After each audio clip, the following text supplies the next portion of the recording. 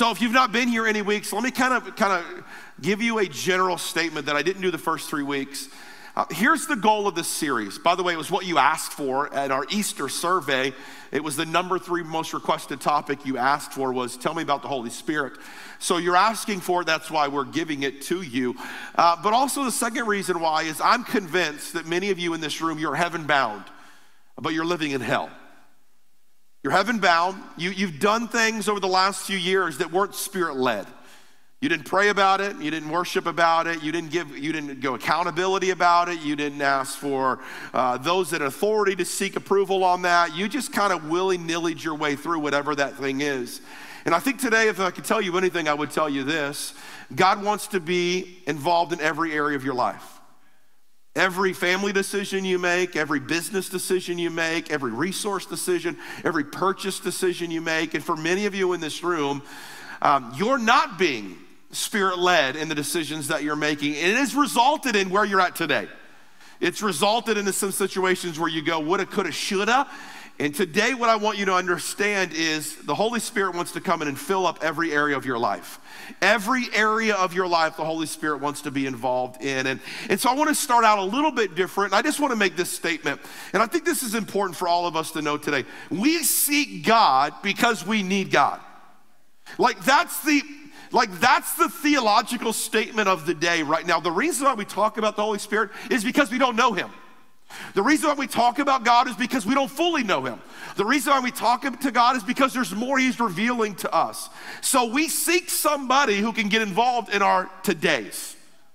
Zechariah 4:6 says this. This is an Old Testament prophecy about a New Testament occurrence. And here's what Zechariah said. This is the word of the Lord, not by might nor by power, but by my Spirit. That word Spirit is the word ruach. And actually, it isn't even translated. We said week 1, it's best translated a breath or wind. It actually isn't. It's actually best translated this way. There is no word to describe who the Holy Spirit is. So we said this, it'd be Father, Son, wind, Father, Son, breath, but really what it would be Father, Son. He's this unseen force that wants to be involved in every area of your life. It's this wind. You don't see the wind, but you feel the wind. You feel the effects of the wind. Not by power, but by my Spirit, says the Lord. It's ruach, it's the breath of God. It's the unseen force. But why we're talking about this, especially for some of you that grew up very theological and you grew up in the church and you grew up like that, here's what I have found. And I'm just throwing the scripture up there for those of you that like to just sit around and talk about things of God instead of doing anything with God. This verse is for you. Here you go. 1 Corinthians 4, verse 20. For the kingdom of God is not just a lot of talking. Well, let me debate this, and let me debate this, and let me debate this, and let me debate this, and let's talk about this, and well, I believe this, and you believe that. No, that's not the kingdom of God. The kingdom of God is not a lot of talking. It's living by God's dunamis power. We said week number 1, the word power means dunamis. And it means supernatural ability and strength. There's something that you do not possess in this life that you need to possess so that you can be all that God wants you to be. It's a person. He's the Holy Spirit. And today I want to talk to you, if you need to title the message, you can title the message, Spirit-Filled Life. How do I live a Spirit-Filled life? In fact, the very last words that Jesus spoke before he left this planet. And how many know how something ends matters? How a movie ends matters, how a series ends matters, how life ends matters, how you end matters. And the very last statement, like the last thing that Jesus said walking this planet, and you know the verse, you just don't know it as the last statement. But the very last thing that Jesus said walking this planet is Acts chapter 1, verse 8. You know the verse. And it's this. He says, but you will receive dunamis power when the Holy Spirit gets involved in your life. That there is a power that you do not have. You're living in hell. heaven bound, but living in hell, but there is a power that you need to receive so that you can live and you can be what the Bible says in the Sermon on the Mount, to bring heaven to earth. That's the goal. That's the mission. That's the plan. So let me unpack our opening scripture that we've led with over the last few weeks. 28 years after Pentecost, there's this massive church planting movement. The resurrection of Jesus Christ has happened. Many have received the gifts of the Holy Spirit as himself. But there's a lot of Christian interpretation of this passage of scripture that gets out of whack a lot of times. And it's our opening scripture, and I waited intentionally to the last week to unpack it for you so that you know. Acts chapter 19, the Bible says this. We've read it every week. I'm reading it out of the New King James today. And it happened while Apollos was in Corinth. So Apollos is in Corinth. And Paul, he passed through the upper regions. He comes to Ephesus and finding some, what's that word? Finding some what? Come on, read the word with me. Some what? So Apollos finds some disciples. Paul finds some disciples. And he said to them, did you receive the Holy Spirit when you believed? Now, it's important for you to know that these men were good men, but they were disciples of John the Baptist. They were not yet disciples of resurrected Jesus. They believed in the Messiah, but they were still waiting for the Messiah to come. In the chapter before, there were two people, and they come to Apollos, and they explain that Jesus has already died, and Jesus has already resurrected. But at this point, they only knew Jesus as Messiah, but not about his death and not about his resurrection. So Apollos comes and he says, no, listen to me. I want to talk to you about not Messiah Jesus. I want to talk to you about resurrected Jesus. I want to talk to you about a power and a presence of the Holy Spirit in a believer's life. So there's a lot of confusion.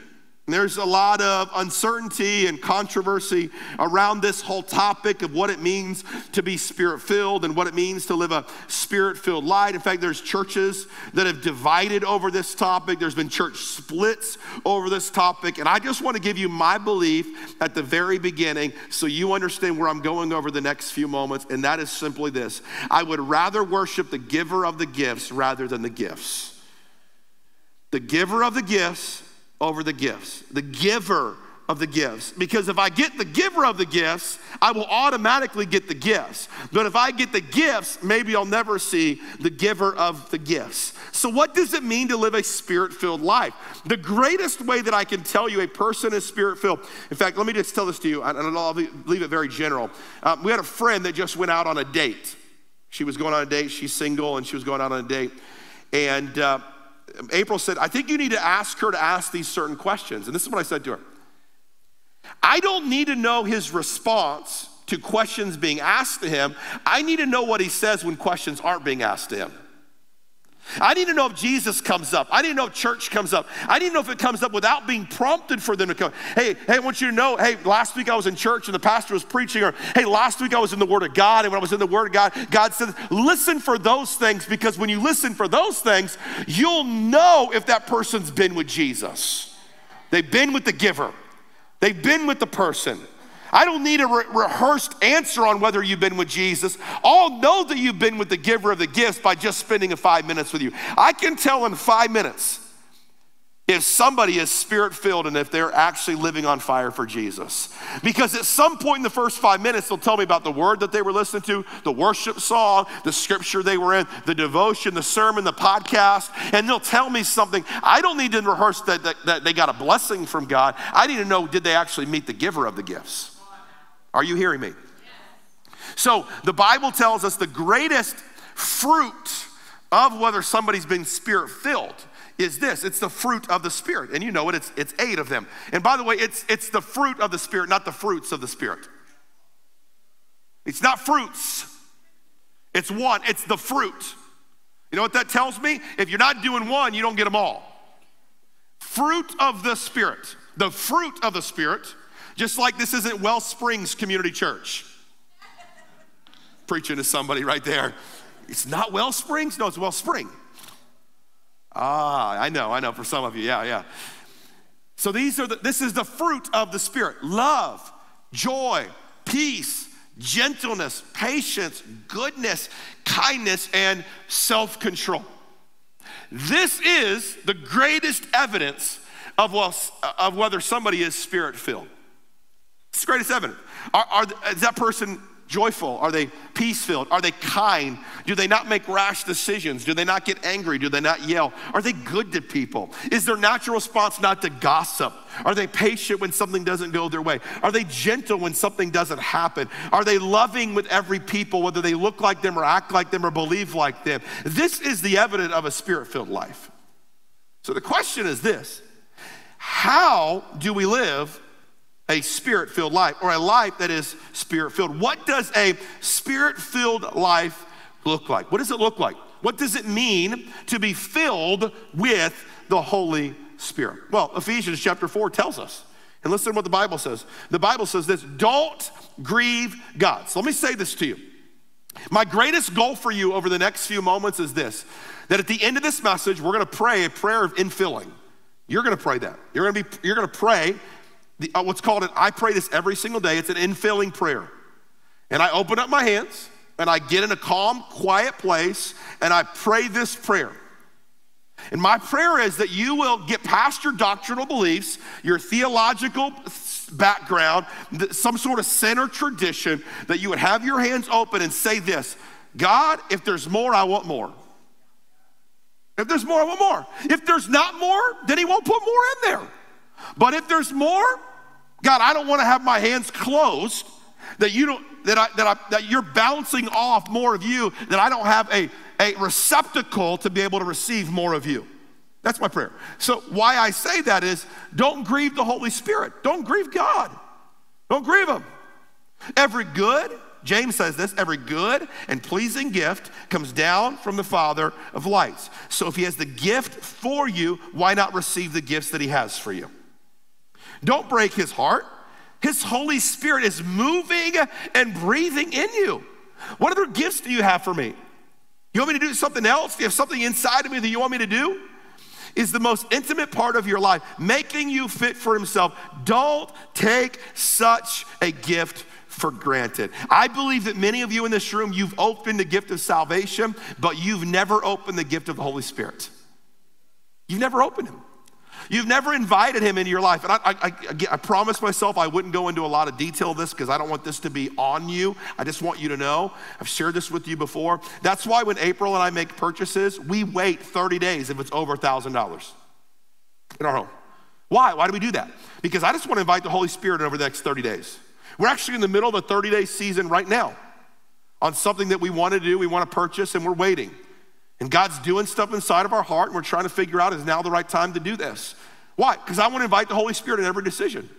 What we do as a church, where we lead the church, how we lead our family, our schooling of our kids. What are we doing? What curriculum are you going to use? Everything we do in our life is, Holy Spirit, what do you have to say about this? What does it look like for you? What do you want to do? I know you're breathing in me and you're moving in me. What is it? What does it mean to be led by the gift of the Holy Spirit? It means to be controlled by the Holy Spirit. Ephesians chapter 5, here's a famous verse. And let me zero in for just a moment on this. Ephesians chapter 5, you good? Everybody with me today? Feeling good? Good. Ephesians chapter 5, the Bible says you better be careful how you live. Don't be an idiot, don't be stupid, don't be a fool, don't be a dummy, don't be a moron. Any other analogies? Proper analogies, not four-letter word analogies, all right? Don't be an idiot, don't be dumb. But like those who are wise, live like that. Make wise decisions. It's leading us somewhere. Make wise decisions. Take every opportunity in these evil days. We are living in evil days, church. What happened in Lewiston, Maine this past week is evil. It's demonic. It's awful. For somebody to walk into a place and shoot up the place, it is only by the power of the devil that somebody can do that. These times are evil. These times are awful. What is happening in Israel and Palestine and the Gaza Strip, it's evil. It's awful. It's terrible. But it is setting us up for the return of Jesus. And by the way, 40 days after Jesus left this place, 40 days after his resurrection, he was standing on the Mount of Olives. I've been there. By the way, if you look at a picture of Mount of Olives, where's the Mount of Olives? If you look at a picture on the internet, you'll see the golden dome. And when you see the gold dome, most likely that picture was taken from the Mount of Olives. Underneath the Mount of Olives is a Garden of Gethsemane. Jesus stood up there. He did, theologically, this is the big word. It was the great ascension up into heaven. And the Bible says that Jesus will return in the very place that he left. He's coming back. And he's going to come back. And let me just say this to you. It's going to get worse before it gets better. Don't act thoughtlessly, but understand what the Lord wants you to do. Don't act stupid. Don't act like a moron. But then it says, don't be drunk with wine. Uh-oh. Oh no. Because that will ruin your life. Instead, what? Be filled with the Holy Spirit. Say this with me, don't be drunk. Come on, say it with me, don't be drunk. Say this with me, be filled. Don't be drunk, be filled. It's interesting that the first Jews, when they received the Holy Spirit, the people around them thought that they were drunk. Why is that? Because when you are drunk, you are under the influence. Now, don't get hung up on the drinking thing, okay? Take a deep breath today. But normally what most preachers do is they'll say something like this. You could fill anything in with drinking and it would be the thing. Anything, put anything you want in there. And it's true. But the Bible doesn't put anything in there. The Bible puts drinking in there. Being drunk in there. Does it not? The Bible does. So there's something specific that the Bible's trying to tell us, that when people are under the influence of alcohol, they act differently, they speak differently, they think differently, they do differently. If you're in this room and you're a cop, if you're in this room and you're in law enforcement, you've seen a lot of this. People are under a bad influence, a bad substance. The world gives us a counterfeit to a good Holy Spirit. And so although the Bible says don't be drunk with wine, and it is true, that's why, and I'll be honest with you, that's why April and I do not drink at all. We don't drink anything. I drink no alcohol. Because I know me, I have an addictive personality, and one glass will lead to 2 glasses, to lead a whole bottle, to lead every night, and at some point I will be drunk on that rather than be drunk on the Holy Spirit. I know me. I know me. So the question is, what are you drunk on that's not the Holy Spirit? Oh. What is influencing you that is taking the place of the Holy Spirit in your life? Let me say it this way. What are you being filled with that does not have room for the Holy Spirit to get in on that? If I had an illustration, I wanted to do this, but I thought about it this morning and it was the last minute. I would have a jug up here and I was gonna pour in, so picture this, okay? I was gonna pour in water. Okay, that's sports and that's work. And what happens is that container gets so big, and then you have a situation happen, a death in the family or a failure here or a screw up here, and then you try to pour the Holy Spirit in, and what happens? There's no room in the conveyor.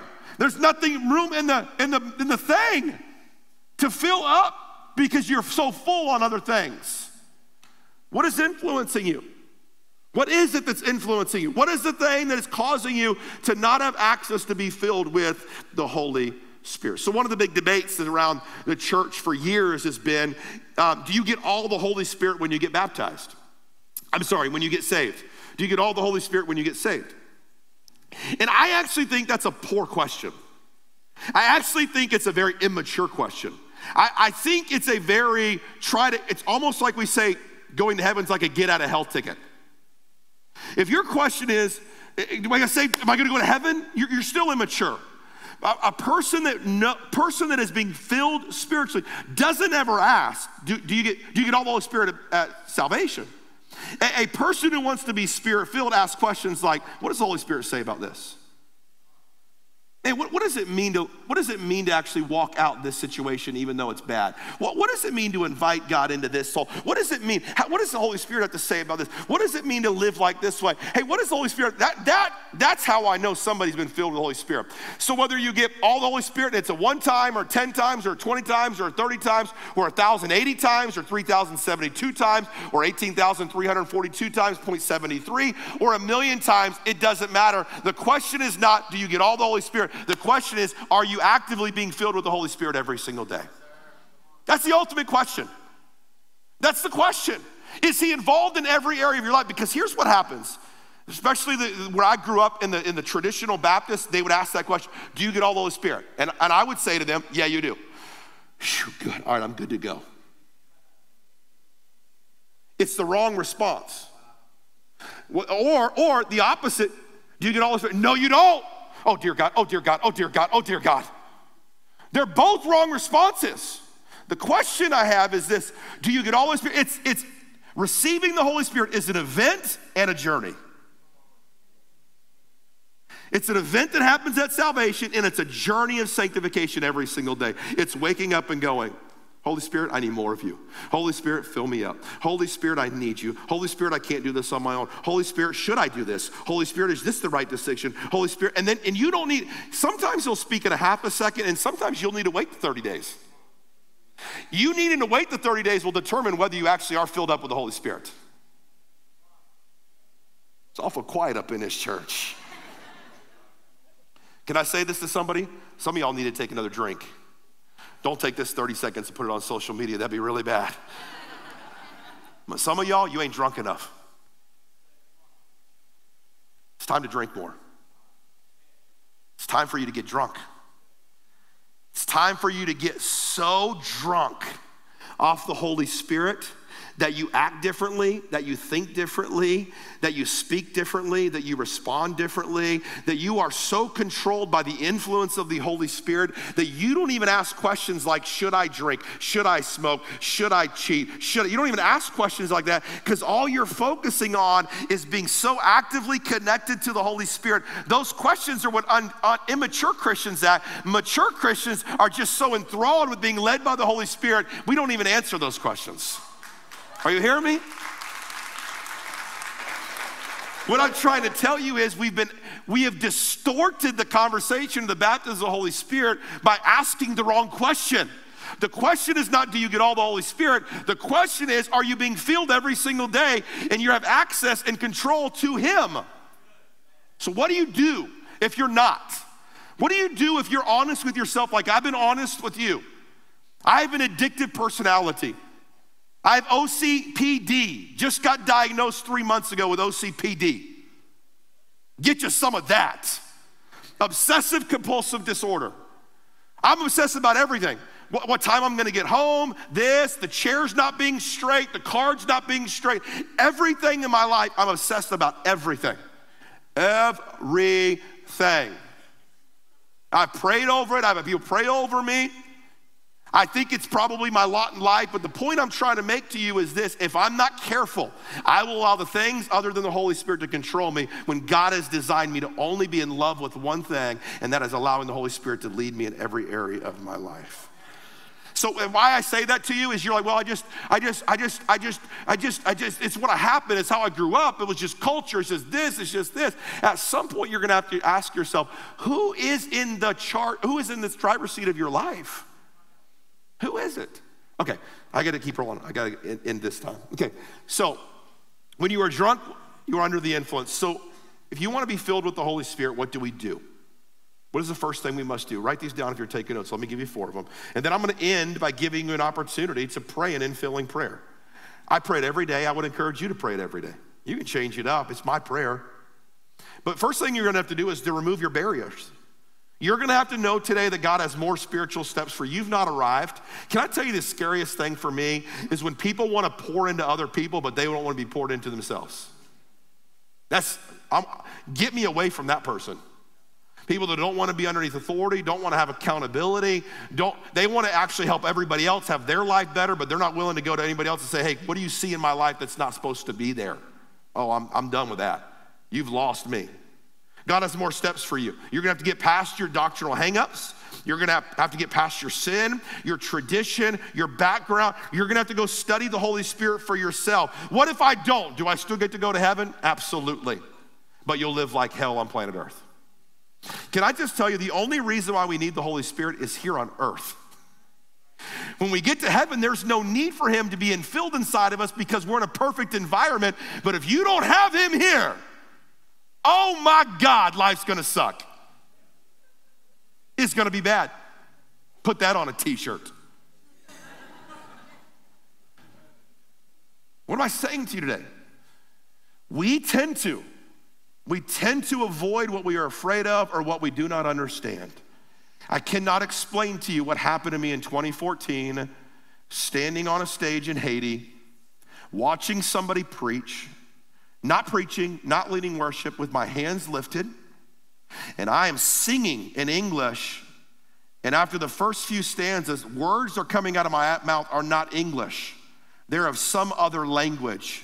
And I had an out-of-body experience going, what in the world is coming out of my mouth? This isn't Baptist Joey anymore. What is going on? I don't understand this. I can't figure it out. But what I can tell you, the Christian I was in 2013 compared to the Christian I was after 2014 is totally different. And the reason why is because I needed to not be afraid of the things I wanted to avoid and the things I did not understand. I went into this mission trip to Haiti going, God, if there's more of you, I'll take more of you. I went into church today going, God, if there's more of you, give me more of you. When you pray the infilling prayer in just a few moments, I'm praying it right along with you. Are you hearing me? You got to get past your barriers. Whatever it is causing you to go, no, I don't know if I want to do it. No. Number two is this is a big one, is you must understand that he has more for you. So ask God for all that he has for you. I wrote it down this way in my notes. All that I have is not all that he has. Let me say it this way. Let me say it again. Listen to me. All that I currently possess is not all that he has. In essence, he has more than I have. So if he has more than I have, and if he's a good father that wants to give to his kids, if he's got more for me, then I want it. Are you hearing me? I don't have patience, which means I lack at being a fruit of the Spirit Christian. So over the last 3 years, that's been my greatest prayer in my prayer closet. Father, give me patience. Patience. Give me gentleness and patience. Gentleness and patience. Let me be gentle with people. Let me not chew them up one side and down the other. Let me be gentle and patient with people. Gentle and patient. I want to be gentle and patient. Why?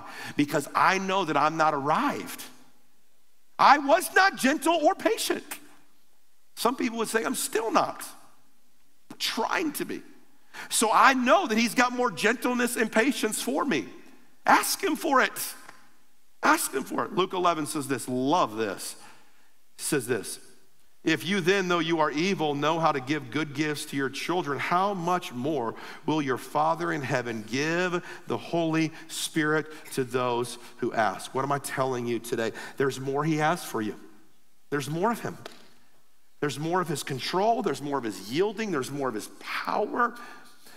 You're not asking for more of his person, you're more asking for more of his power in your life. You have access to, the door is locked. You need to ask God to unlock the door of the power of the Holy Spirit in your life. It's been locked. It's locked you up. There's more for you.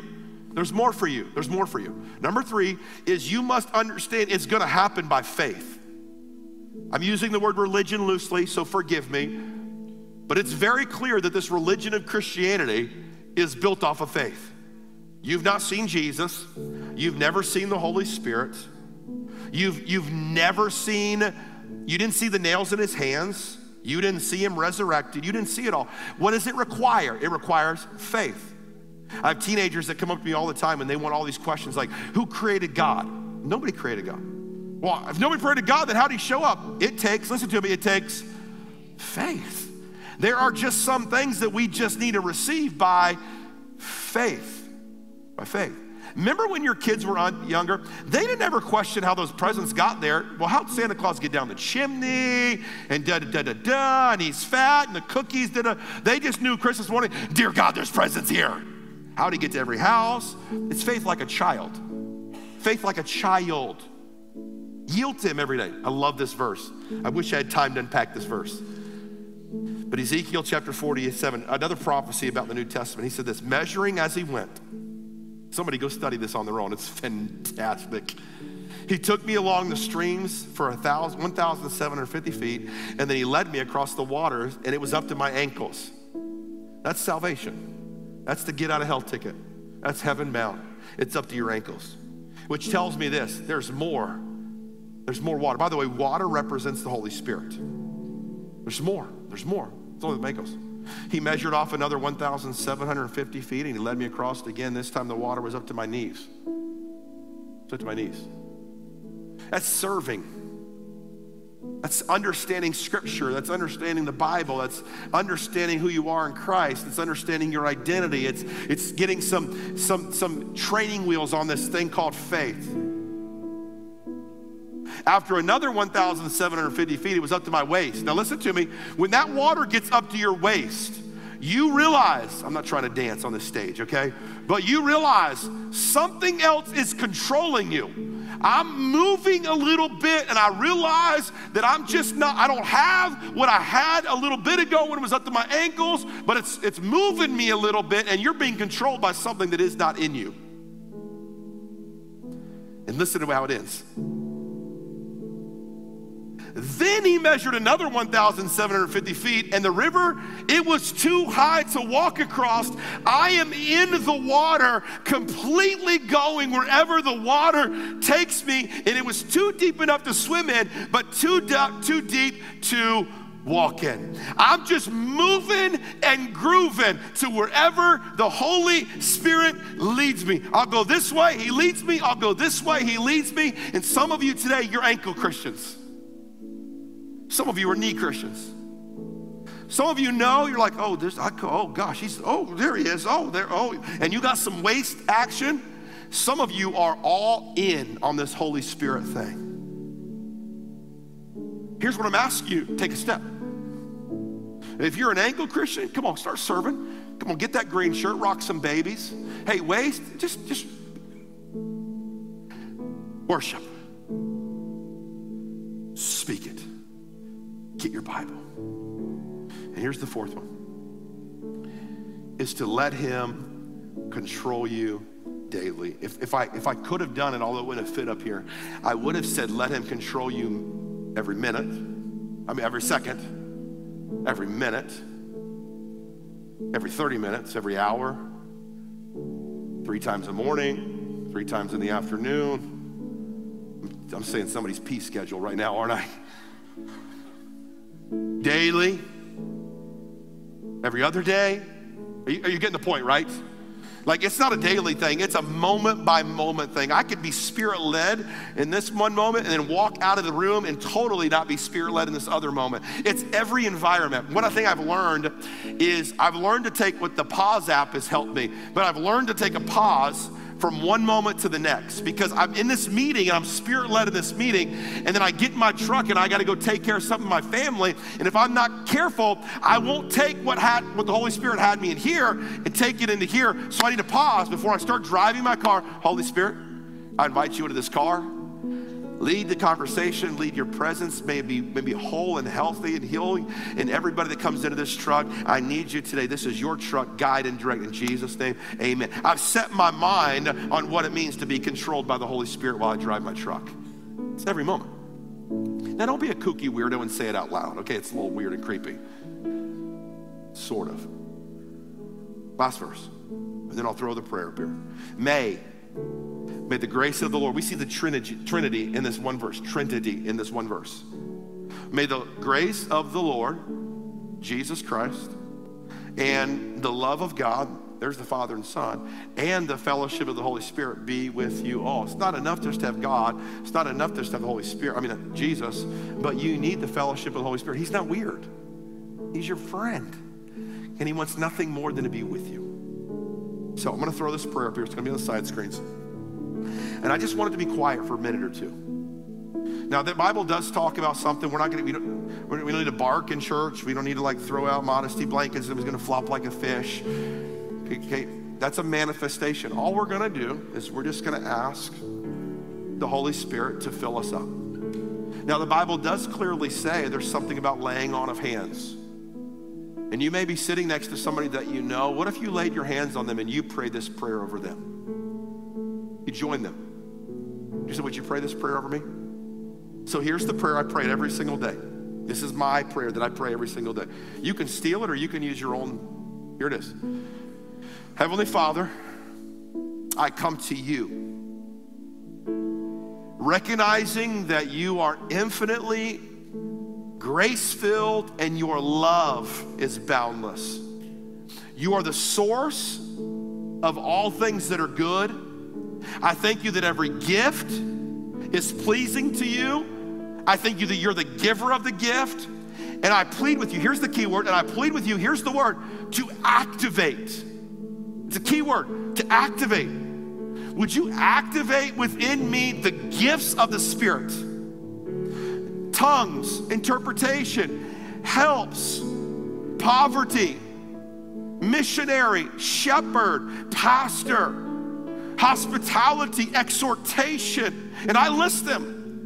Would you activate in me the gifts of you, the Holy Spirit, so that I can bear witness to people around me and ultimately bring you glory? Fill me up, Holy Spirit. Without you, I can do nothing, and with you, I can do everything. I need to be led by the dunamis power of the Lord Jesus Christ and the infilling of the Holy Spirit today. Come and be in me what I cannot be for myself. Every day. Every day. So I'm gonna let it be quiet for 60 seconds, 90 seconds. And I just want you to pray this. In fact, I want to pray for you first. Father, right now, I pray for every single person who is seeking more of the Holy Spirit, seeking more of your presence, seeking more of who you are, seeking more of you and your agenda and your plan and your encouragement and who you have, you, Jesus, you, God, you, Holy Spirit. They want more of you. And so, Father, right now, I pray that these words wouldn't just be words on a screen, but these words would actually penetrate the hearts of your sons and daughters. It would be actually the words that would set this place on fire for the kingdom of God. Do your thing in the next few moments. Jesus. Take your time and you pray that prayer.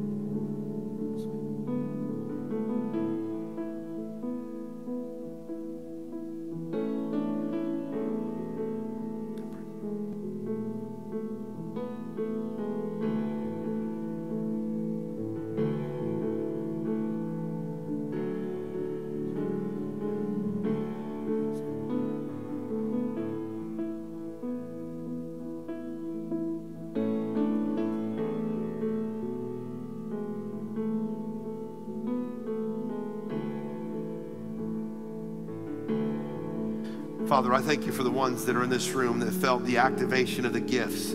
God, you revealed to them a gift. You revealed to them who you've called them to be. And I thank you right now that there's something afresh and anew that is happening in your sons and daughters. I thank you right now that there are men and women who are going to stir up kingdoms for nations and regions. And I thank you for generations to come. The world is going to be different because of what you've done in the last few moments. I thank you for the realization of who you've called us to be. And I thank you for the filling of the Holy Spirit today, filling us up, more of you and more of your power, to trust you more deeply, to believe you more fully, and to obey you more clearly. God, that's what we ask. Do your will, have your way in our lives today. In Jesus' name. And all the people said, won't you do me a favor? Would you stand all over this room? Here's what I want you to do. I want you to respond to whatever the Lord did inside of you. Our prayer team is going to be up here. And if you need prayer for anything, pray. Some of you need to go to that cross, these crosses right here, and some of you need to pin on there.